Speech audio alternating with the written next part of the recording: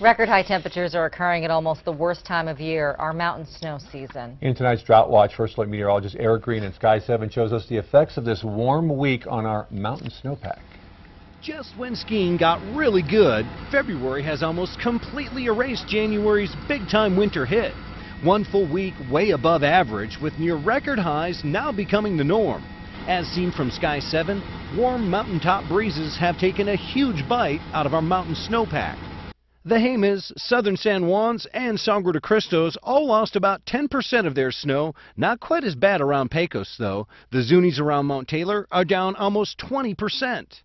In southern New Mexico, we saw most of the Gila drop a full 15%, and it was almost a 10% loss over the Sacramentos. Sky 7 shows us the climbing snow lines on the Jemez and Sangre de Cristos, and there's not much snow left on the Sandias after those huge storms just a couple weeks ago.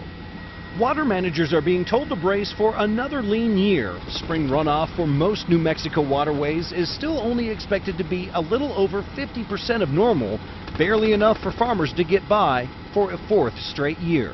I'm First Alert meteorologist Eric Green, KOAT Action 7 News. The continued reliance on using well water prompted state lawmakers to declare this week New Mexico Water Awareness Week.